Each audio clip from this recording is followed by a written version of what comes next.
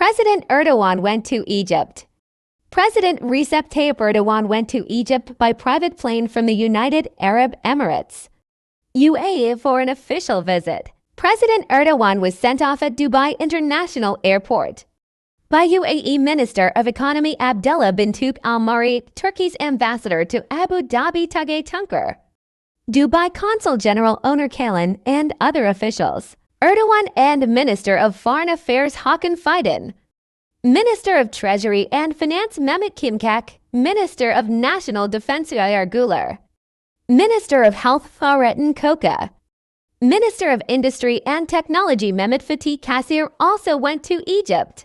President Recep Tayyip Erdoğan will be welcomed by Egyptian President Abdulfettah el-Sisi with an official ceremony at Ittihadiye Palace, and a joint press conference will be held after the bilateral and delegation meeting. President Erdoğan will attend the official dinner given by Sisi in honor of his delegation.